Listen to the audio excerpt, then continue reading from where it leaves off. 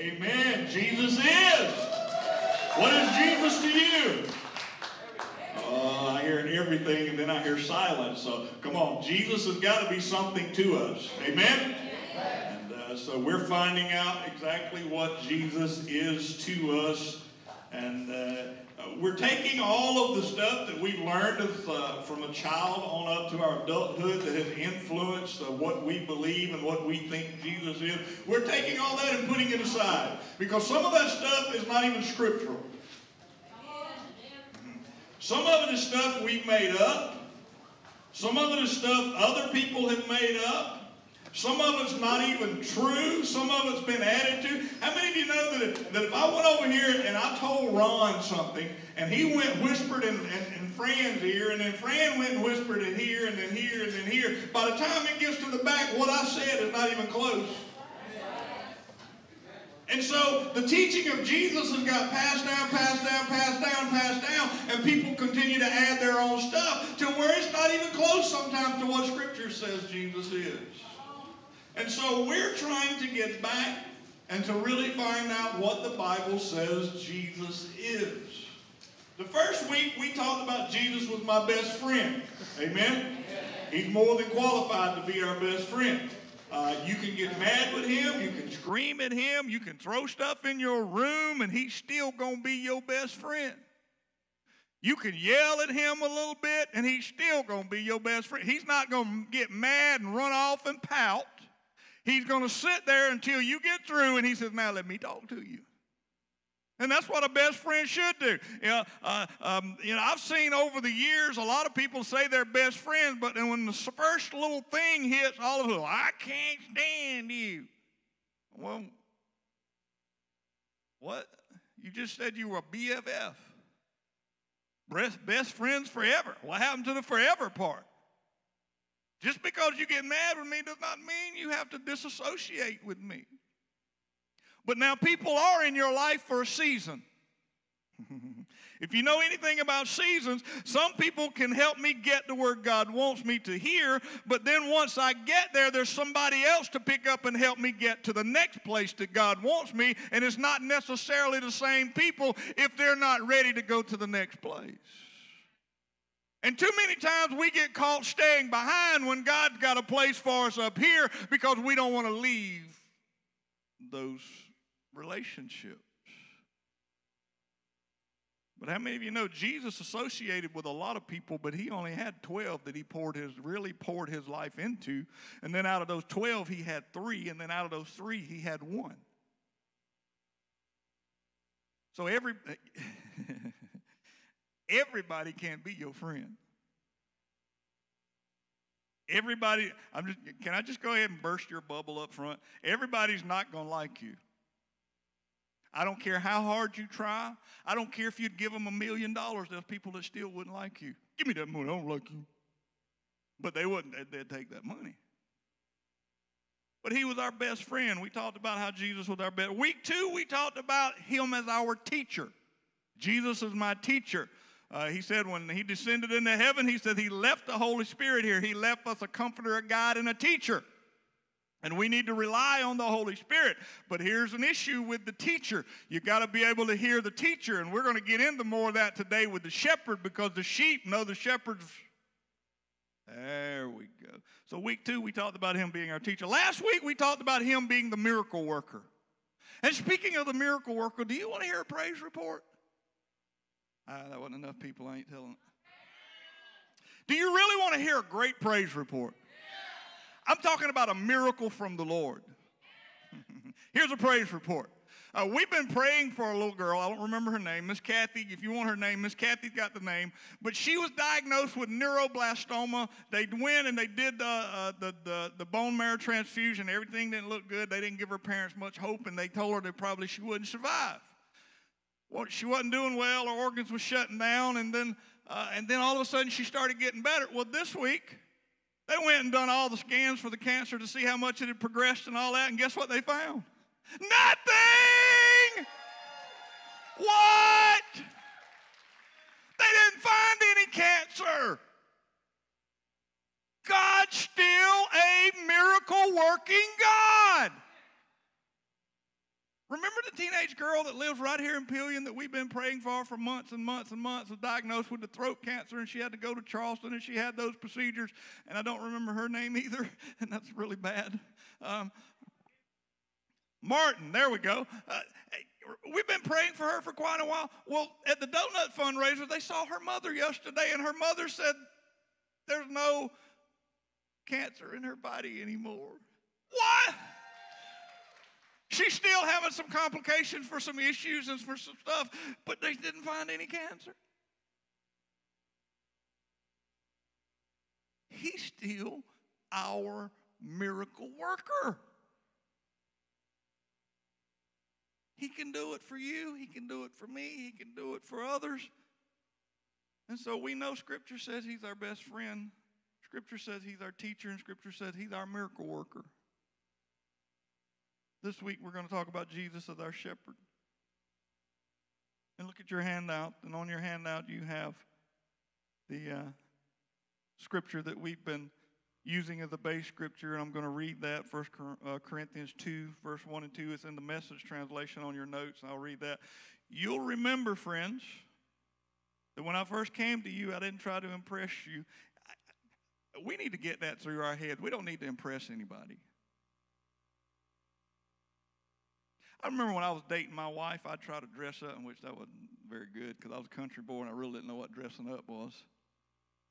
Dressing up to me was putting on a button-up shirt. Instead of a T-shirt, that was dressing up. But we just need to stop trying to impress people because it doesn't matter. They're not going to be impressed most of the time. I didn't try to impress you with polished speeches and the latest philosophy, meaning I didn't try to seem more educated than you are. I deliberately kept it plain and simple, and I like that because I am a plain and simple guy. You set me down at a table with more than 2 or 3 pieces of silverware, I'll be lost. I'm just a point. Give me what I need to eat with. Don't keep the rest of that stuff. You just give me a fork and a spoon and I'm good. I have my own pocket knife, so if I need a knife, come on, somebody. You know I'm telling the truth. We said I didn't come polished speech, latest philosophy. I deliberately kept it plain and simple. I preached first Jesus and who he is, and this is what we're talking about. First Jesus and who he. We got to preach Jesus and who he is. The people you associate with need to see Jesus in your life, and they need to see who he is in your life. You can't talk about Jesus being Lord of your life and you live like Satan is the Lord of your life. Amen. First, Jesus and who he is, then Jesus and what he did, and then thirdly, Jesus and him crucified. That's pretty simple, isn't it? It's a pretty simple message that Paul came preaching. And so we need to really figure out who Jesus is in our own life. You know, he can be multiple things in our life. He doesn't have to be limited to one. I'm going to say it on this side. He don't have to be limited to one. He can be multiple things in your life. Today we're talking about Jesus as our shepherd. Look at your handout. John 10, verse 10 and 11. The thief comes only to do what? Kill and destroy. I have come, this is Jesus, I have come that you may have life and that you may have it more abundantly or to its fullest. He says, I am the good what? Okay. You can interact. When I ask questions, you can say stuff and it doesn't bother me. It's not going to interrupt. Matter of fact, it's going to make me preach better if you say stuff. Because when you're quiet, I think I'm boring you. If I see your head doing like this, I know that's not the Holy Spirit jerking your head. So when you're talking to me, I know you're still there. He says, I am the good shepherd. And that's what we need to see him as the good shepherd. And in order for him to be the good shepherd, we got to have a connection with him, right? Come on, somebody. We got to have a connection with Jesus in order for him to be our shepherd. There is no sheep in the Bible that doesn't have a connection with their shepherd. There is no people in the kingdom of God that cannot have a relationship or a connection with Jesus. Because Jesus says, I am the way. And he's the only way. You know, preacher, you're closed-minded. Yes, I am. Jesus said he's the only way to the Father. No one comes to the Father but through. He's the only way. I don't care what you've been taught. I don't care what you've heard. I don't care what Oprah says. Oprah believes there's many ways to heaven. Jesus said there's one way to heaven.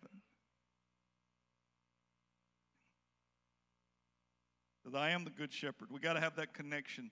And when you look at the word connection, you got to know that it describes a relationship that we got to have with Jesus. I want to ask you a question this morning. How is your relationship with Jesus? Do you talk to him every day, or do you ignore him when he calls you?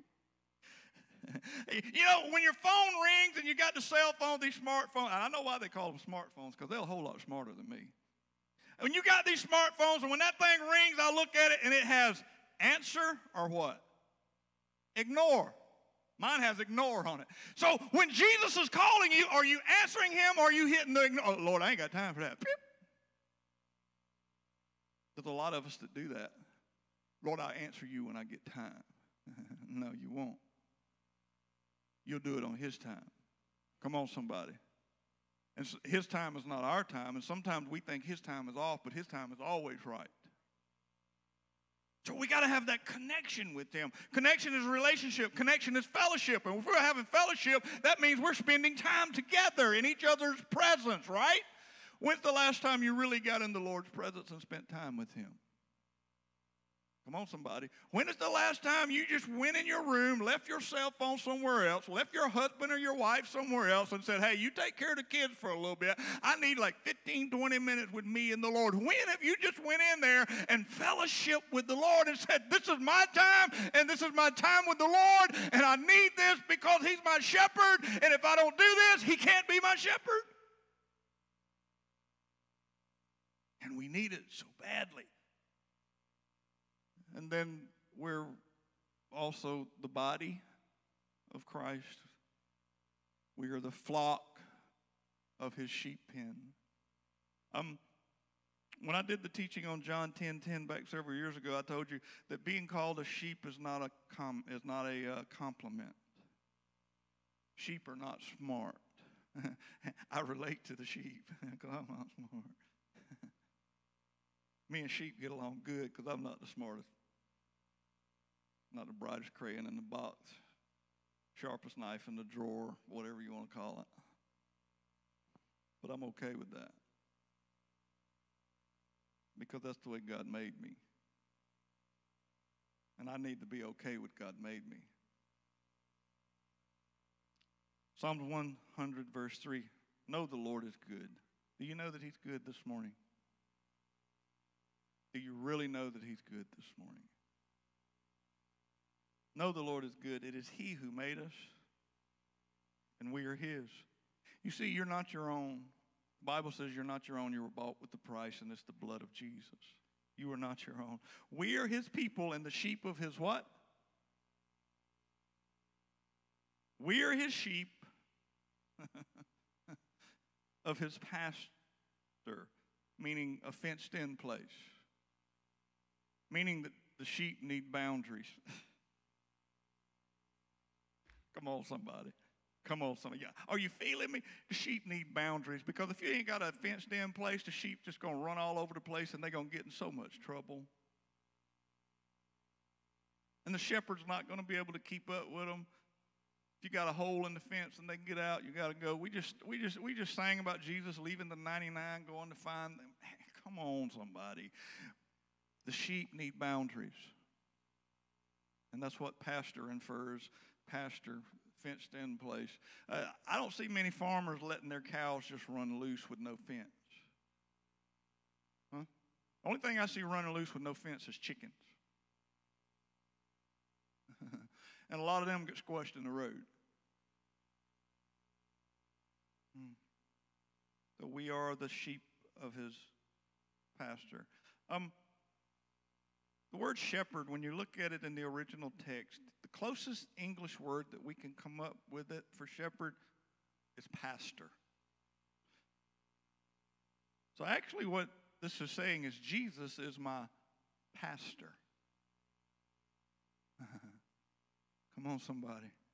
I don't know if you know where I'm going with this, but how do you treat your pastor? Some pastors aren't treated too good. You treat me good. I'm just going to say, you treat me good.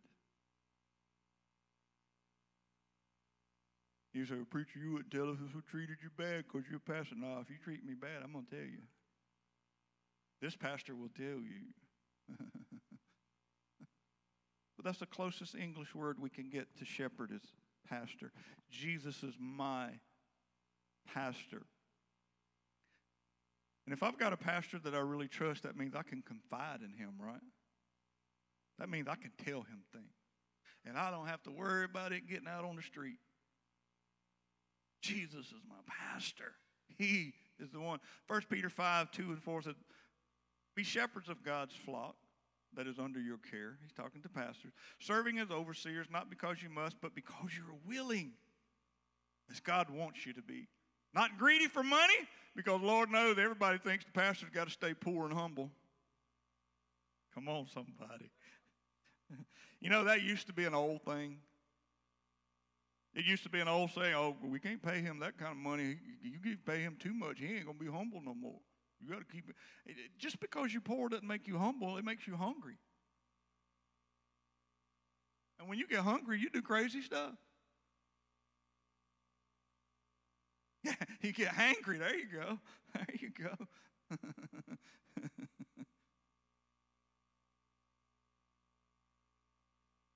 Be shepherds of God's flock that is under your care, serving as overseers, and because not because you must, but because you're willing, as God wants you to. Not greedy for money, but eager to serve. A shepherd is a servant. Come on, I'm just going to throw that out there. A shepherd is a servant. A pastor is a servant. Because Jesus said, I didn't come to serve. I didn't come to be served, but I come to serve. So pastors are servants. We serve. That's what we're supposed to do. We're supposed to get in there and help. Yes, you're supposed to follow us, but we're supposed to be setting an example for our sheep. Amen? And I can't sit in my office and tell you what to do if I'm not willing to get out there and do it myself. Because that's not really leading you by example. That's just telling you what to do. I'm not into that. Matter of fact, they went to the office the other week and they organized those storage units back there and they told me not to come. And I felt bad for not being there. Because I'm like, Lord, my people are out there. I need to go out there too. But somebody told me not to show up. And I was scared. So I didn't show up, and they did a great job. They did a great job organizing there. So they can do stuff without me. But I have to lead by example. Amen? You have to lead by example. We talked about this the other week. You can't tell your children what to do. You need to show them what to do. It's not a do as I say mentality. It's a do as I do mentality. And if they see you in a nasty attitude, they're going to have a nasty attitude. I like that. I like that.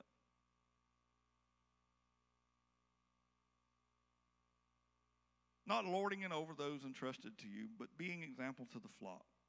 And when the chief shepherd comes, meaning when Jesus comes, when the chief shepherd appears, you'll receive the crown of glory that will never fade away. He is not just a shepherd. He is the shepherd. He is the pastor of pastors. He is the shepherd of shepherds. The Bible says he is the Lord of lords. He is the King of all kings. Every knee at some point is going to bow to him and confess that he is Lord.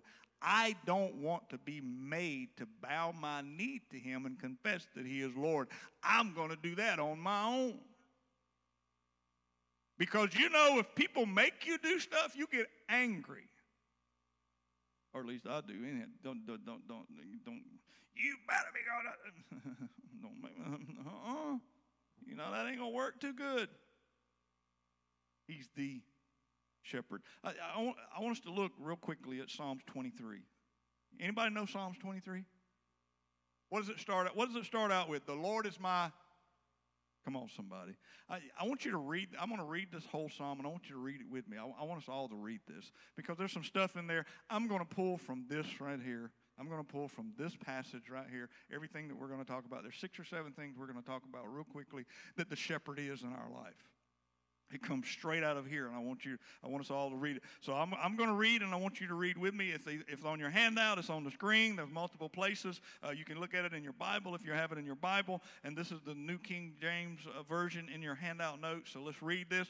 The Lord is my shepherd, I shall not want. He makes me to lie down in green pastures. He leads me beside the still waters. He restores my soul. He leads me in the paths of righteousness for his name's sake. Yea, though I walk through the valley of the shadow of death, I will fear no evil, for you are with me. Your rod and your staff, they comfort me. You prepare a table before me in the presence of my enemies. You anoint my head with oil. My cup runs over. Surely goodness and mercy shall follow me all the days of my life.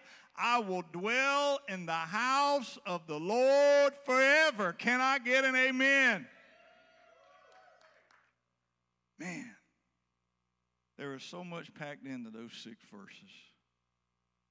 We don't have enough time to unpack all of it because there is so much in there. But he starts out with saying, the Lord is my shepherd. This is King David writing this. The psalmist is going, the Lord is my shepherd. Well, sometimes we just need to stop and confess that he's our shepherd.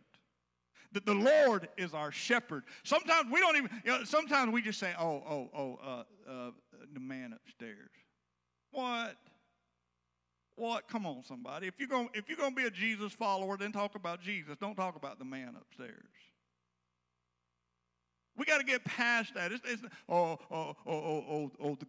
good man up there. Come on. We got to confess, the Lord is my shepherd. And if he's my shepherd, that means he leads me. That means he guides me. That's all kind of meaning in that. We got to start confessing, the Lord is my shepherd.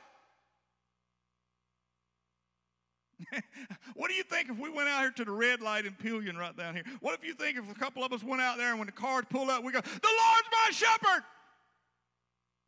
What do you think they'd do? They'd hit that button and go, that window would go up. You know why? Because that makes people uncomfortable.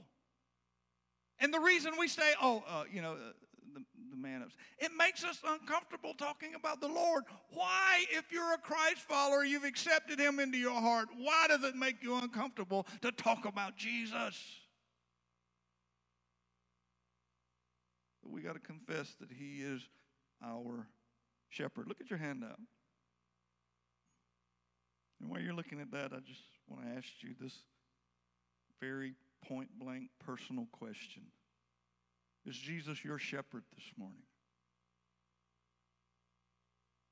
If he's not your shepherd, I want to introduce him to you. The best decision you'll ever make is to get into the sheep of his pasture, as he puts it. The best decision you'll ever make in your life. Number one, the shepherd provides. He provides for us. You may say, oh, Pastor, you just don't know. You don't know how lacking I am. You don't know how many times I haven't had anything. You don't know what's going on in my life. You don't know the financial need that's been there, and I just haven't had it. I want to tell you this morning, and I want to tell you this with all love. Difficulty does not mean lack. Just because you're having a difficult time does not mean you're lacking. Because a lot of people that don't have much money, they still have clothes on their back, and I still see them eating food.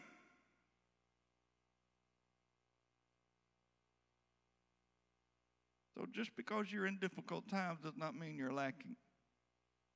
And if you are lacking, it may be because of a decision you made to do something with your own provision.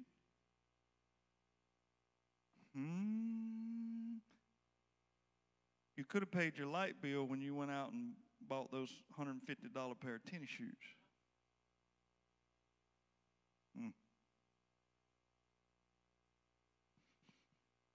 If you see me pay $150 for a pair of tennis shoes, you better be calling the ambulance because I'm about to have a heart attack. I'm not saying the shoes aren't worth it. I'm just saying this old boy ain't paying $150 for a pair of tennis shoes. But preacher, you just don't know how they wear it. I'm not going to find out either.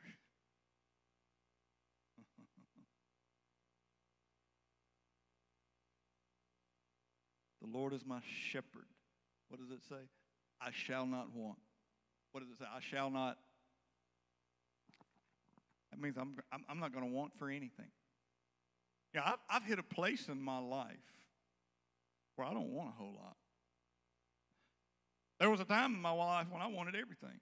That's my wife. I want cars, I want trucks, four-wheelers, guns, bows, you name it.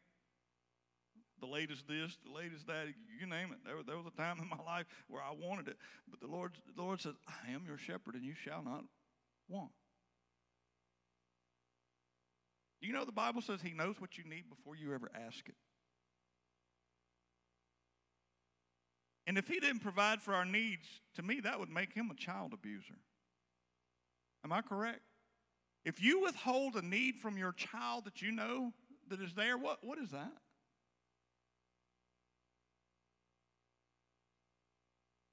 I'm not talking about after they get to be adults and they're coming mooching off you. I'm not talking about that. That's totally different. Then, yeah, you don't need to be giving to them. Go get you a job, get out this house, go earn your own money and pay your own bills.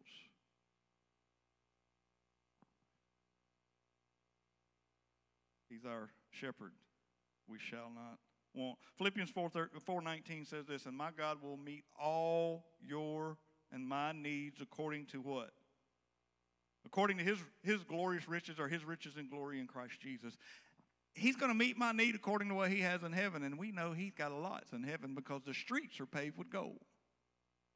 Walls made of jasper, gates made out of pearls. That's some high dollar stuff. So he said, I'll meet your needs according to my riches and glory through Christ Jesus. Catch this. Catch this. He says, the Lord is my shepherd, I shall not want. But catch this.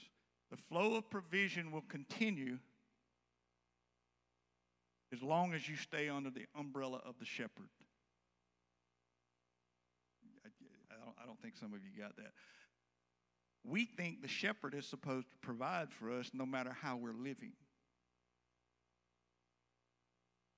Huh? Come on, somebody. We think God is supposed to provide for us no matter how we're living. But if I am sheep in his pasture, he's going to provide for me as long as I'm in those boundaries.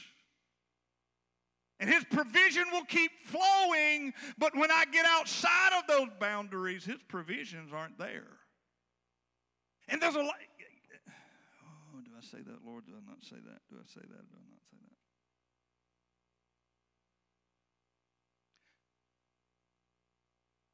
Help me say it in love, Lord. There's a lot of people that move from church to church to church to church, and they're lacking. It's because they are not in the right pastor.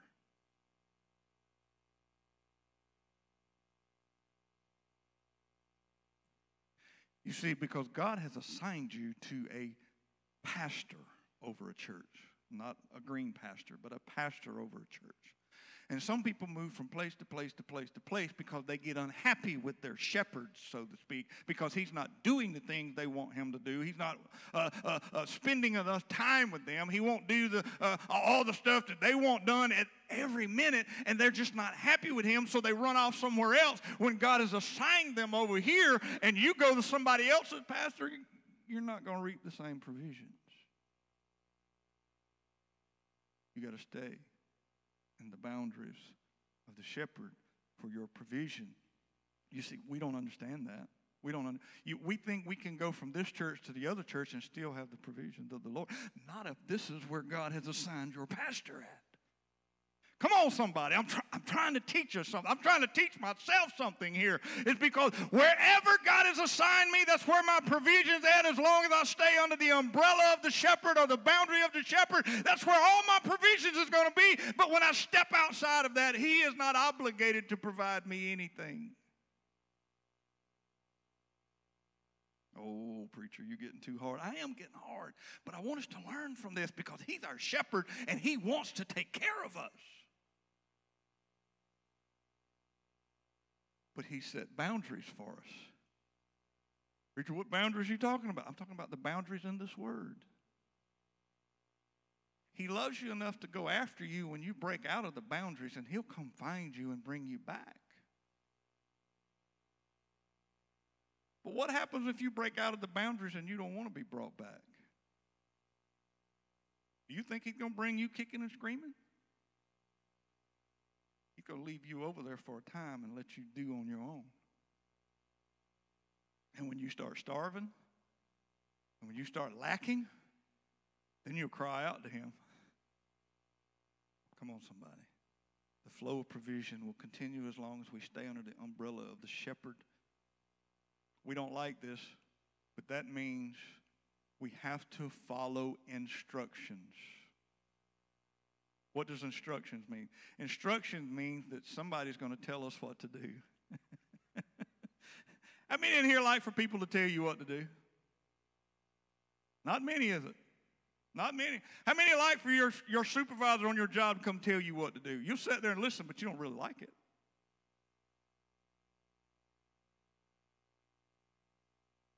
You want me to tell you something we even like less? It's when the pastor at the church where you're at is tell you something that you need to do. You know what you're going to do? You're going to bite him because you don't like it. Sheep bite, I'm going to tell you that. Go find somebody that's got sheep, and they'll tell you sheep bite their shepherd when he's trying to inspect them, because it's the shepherd's duty to inspect the sheep. I got to move on. What time am I? I got to roll here. Number 2, the shepherd restores. He restores. Difficulty sucks the energy out of us, and we need restoring. Amen? Sometimes circumstances in our life hit us unexpectedly, and it takes all of our wind out. Can anybody say amen to that? Anybody ever had the wind sucked out of them? And we need restoring. We need somebody to come with the air compressor and pump us back up. We need to be restored. The psalmist said, he makes me, in Psalms 23, the psalmist says, he makes me to lie down. Isn't that odd terminology to you? He makes me to lie down. You know why I think he's saying that? It's because he knows that we won't lay down on our own if he doesn't make us lay down. You ever tried to put a child down for a nap? What do you have to do most of the time? You have to make them lie down. So in order for us to get restoring, sometimes Jesus has to make us lay down. He has to make us stop so that he can restore us and put back in us the wind that the circumstances of life has blown out of us. John 15:27, peace I leave with you, my peace I give to you. I do not give to you as the world gives.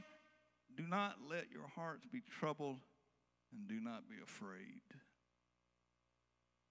Man, I constantly need this verse. Because some things hit me that I wasn't expecting, and it just knocks the air out of me, and I just constantly think about it. And you know, when you start constantly thinking about something, that's called what? There you go. It's called worrying. And what good does worry do? It doesn't do you. It gives wrinkles in your face and gray hair on your head. Causes you health problems. That's what worrying does. But Jesus says, peace I leave with you. He is going to restore us by giving us peace. Sometimes we can't go to sleep at night because our mind is just so perplexed with the things that life has thrown at us, and it's going and going and thinking and thinking and thinking and thinking on the things that have happened during the day, and you can't go to sleep. But Jesus said, I have given you peace. He's going to rest in my peace, not in your peace or your peace or your peace or my peace. He goes rest in his Peace is what he's saying. Rest, rest, rest. So he has to make us lie down. And then he says, not only do I make you lie down, but I lead you to green pastures. And why does he lead us to green pastures? It's because the green pastures where the food at, and he takes us there and makes us lie down, and we're right there where the food is, and we can feed ourselves. And when we get fed, we get what? We get strengthened, don't we?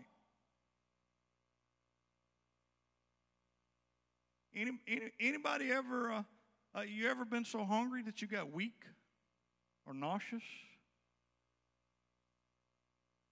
Especially if you're diabetic, you know what I'm talking about. You've got to eat every so often, because if you don't, your sugar levels drop, and then, man, you just get so weak you can't even hardly. And some of you, and you pass out. So you have to watch that. So you have to eat so that you can be restored. He said, I make you lie down in green pastures. He didn't say, I'll make you lie down in green pastures so I can hand feed you. You know, there's some things we have to do for ourselves.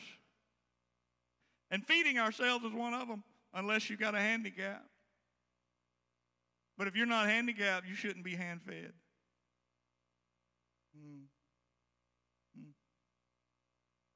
When was the last time the Lord made you lie down in a green pasture so that you could be restored? Do you remember the last time that he did that? Because all of us need restoring at some point.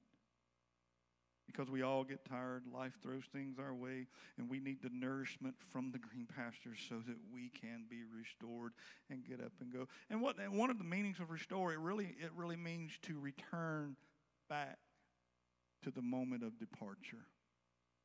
So wherever my strength left, when I get the nourishment, I get returned back to that point. Unless I'm doing steroids, and then I go. Number 3, the shepherd leads. The shepherd leads. Number 3, the shepherd leads. He leads me in paths of righteousness. Do you know there's a path out there that the Lord has set for you, but you have to find that path? I don't want to go too deep and to try to blow your mind, but I do want you to understand this. When we volunteer in ministry and we try different things, you know what we're actually doing? We're trying to find the path that God has for us. You see what I'm saying? You've got to actually do something to try to find a path. You just can't sit there and go, God, show me my path. He's not going to show you your path. You're going to have to be doing something, and then he'll show you what you're supposed to be doing. If you go back there and you work with the nursery and you go, oh, Jesus, my nerves are tore all up. I don't think I can. Then you know that that's not your path.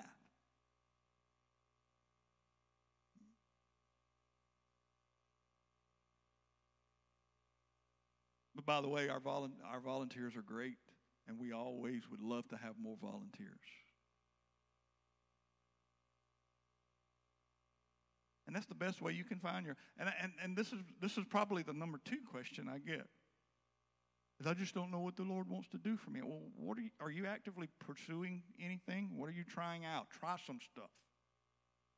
Go get in connection in ministry with Mr. Randall and try some stuff. He's got a whole bunch of positions there that you can try. Tammy's got some positions, teaching, helpers, nursery, set up and tear down. There's a lot of different things that there's just men, women's ministry, oh my God, missions. There's just so much that we can get involved in the community. What are you doing to pursue your path, to find out, Lord, where am I?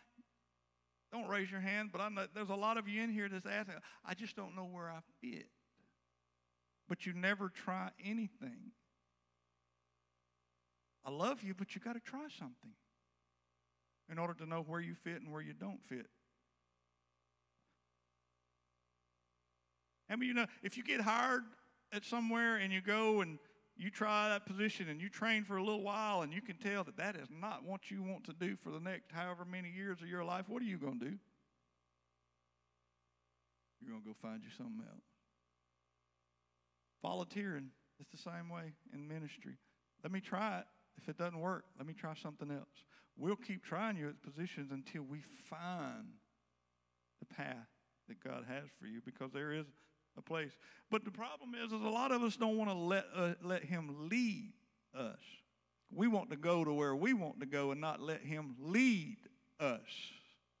A shepherd leads us. He is the one that leads us. He is the one that's supposed to be guiding my way and taking me to the places he wants me to go. Look at John 10, verse 3 through 5. The sheep listen to his voice. He calls his sheep by name and leads them out. His sheep follow him because they know his voice, but they will never follow a stranger. You get that? They will never follow a stranger. Remember a while ago I said a lot of people go from church to church to church and they just feel unfulfilled and they just don't feel like they fit in. It's because they've got out from under their shepherd's voice and everybody else's voice is a stranger. So if you're watching this online, this is what I want to tell you. Come home to your pastor. Listen to the voice of your pastor wherever he's at and go back to him and submit to him and do what he asks. Amen? We got to let him lead. Either they listen, he calls them. His sheep follow him because they know his voice, but they will never follow a stranger. In fact, they will run away from him because they don't recognize his voice.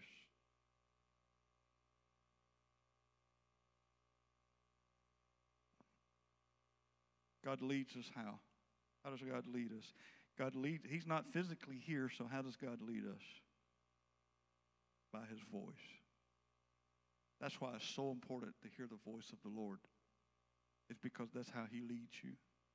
And can I tell you that sometimes he leads you through other people?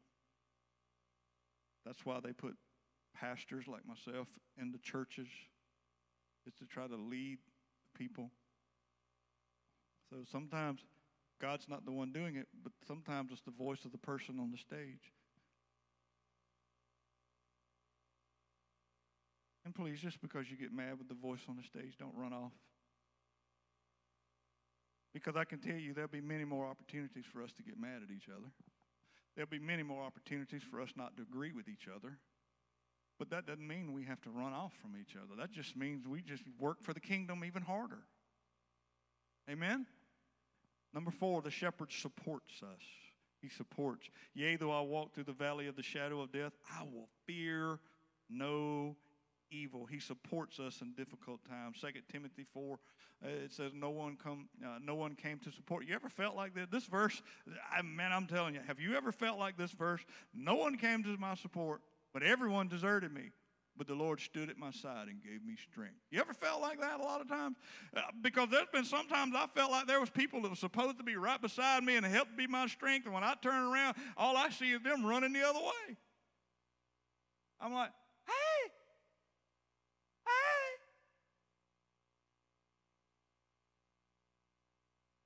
But the Lord didn't run off and leave me. He's the one that gave me the strength. And he'll never leave you. He is your support system. When you don't feel like you have a support system, he is your support system. When your family's not supporting you, he will.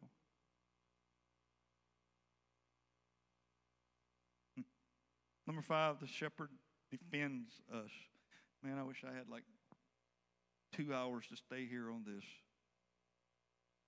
Because this is what he says in Psalms 23. He says, thy rod and thy staff, they comfort me.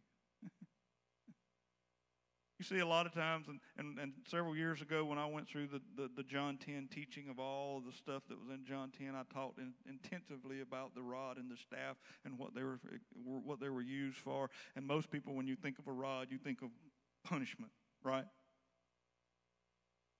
But I want you to understand what the psalmist is saying here. He said, your rod and your staff, they comfort me.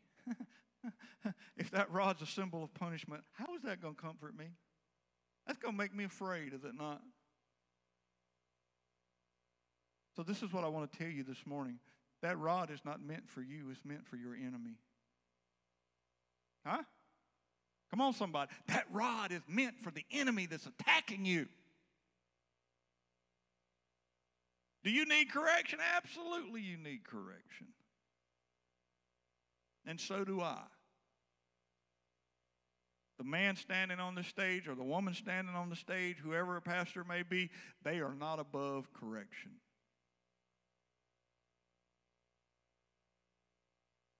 John 10:11, the good shepherd lays down his life for the sheep. See, he fights for you. And Romans 8:31 says, I don't think you guys have this. Romans 8:31 says, if God be for me, come on, somebody shout that out. If God be for me, that's still weak. If God be for me, come on, somebody. Really, really, I want you to say it like you really mean it. You're not saying it. Say it like your favorite ball team just won the game. If God be for me, yeah. He fights for me. Number 6, the shepherd blesses. The shepherd blesses. Do you know God is a giver? God is a giver. John 3:16 tells us that. For God so loved the world that he gave. He gave. God is he's a giver. Hebrews 13, may the God of peace, who through the blood of eternal covenant brought back from the dead our Lord Jesus, that great shepherd of the sheep, equip you with every good for doing his will, and may he work in us what is pleasing to him through Jesus Christ, to whom be glory forever and ever and ever. If I could have the band to come back up. The Lord blesses us. We did a study on this on Wednesday night, going through the prayer of Jabez, and when you start using the word bless, blessing, blesses, you are invoking the supernatural favor of God. It's not just a, achoo, God bless you. That's half-hearted. That has nothing to do with what the actual meaning of blessing has. The true meaning is that you are asking God for supernatural favor for whoever you're trying to bless. And that's what Jabez was doing. He said, Lord, bless me and bless me indeed. And we need to understand that our God will bless us above and beyond what we can ask, think, or imagine. I was given a word for somebody, and I want to read this to you. I don't know who you are, but this is for you. This is for you. And whoever you are, you're a mother. Whoever you are, you're a mother. God says you're not alone. You're doing a great job. So stop doubting.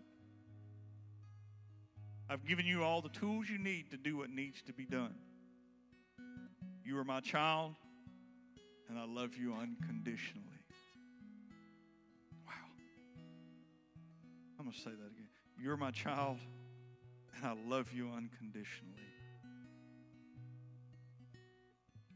All you need is to accept my plan for you and those babies. Teach them of my love, and I will do the rest. Sit at my feet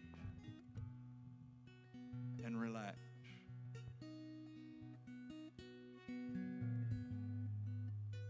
Mom, I don't know who you are, but that's for you.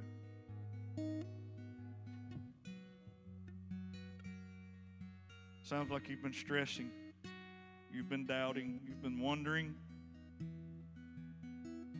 And God is telling you that He's equipped you to do what He's called you to do. So do it. And do it good. What is our response as God being our shepherd? What is our response?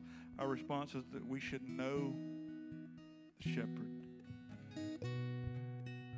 We should know the shepherd. We should know the shepherd. You see, if I don't know the shepherd, I can't hear his voice. If I don't know the shepherd, I can't let him lead me. If I don't know the shepherd, he's not going to provide for me. If I don't know the shepherd, he's not going to defend me. If I don't know the shepherd, he's not going to encourage me. If I don't know the shepherd, he's not going to heal me.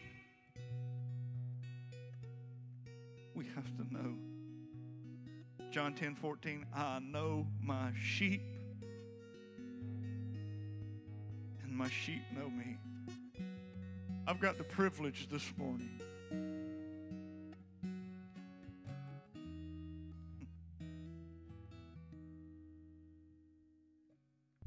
praying for somebody that came to me before service ever started. And this is what they said.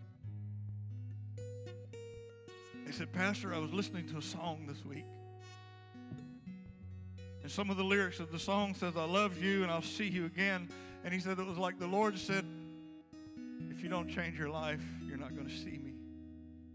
And he said, so this morning I want to be prayed for. And I want to change my life so that I know I'm going to see. And we have the privilege of doing that this morning. I don't know about you, but that excites me.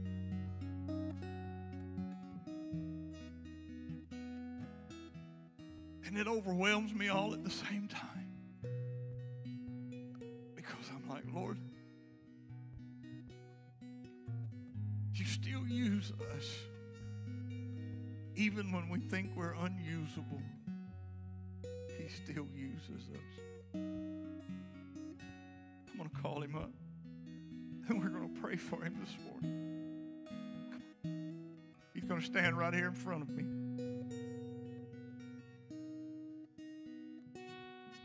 You know, it takes a bold person to go, Pastor, I need to be prayed for. My life needs to change if I'm going to see Jesus.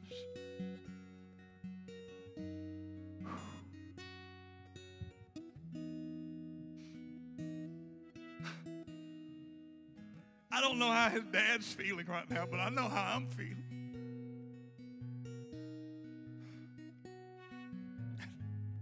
Right where you're at, I just want you to stretch your hands this way. And I'm going to place my hand on him. And we're going to pray for him and we're going to pray with him. Lord, thank you for James. Thank you for the courage you gave him to realize his life needs to change so that one day he can see you face to face, Father. Lord, I ask that your Spirit go from the top of his head to the soles of his feet. Awaken every gift that you've placed on the inside of him and use him for the kingdom of God. And everybody in the house, repeat this after me. Father, forgive me, lead me, guide me, provide for me. I surrender to you in Jesus' name. Somebody give him a shout this morning. Come on, somebody. Come on, somebody.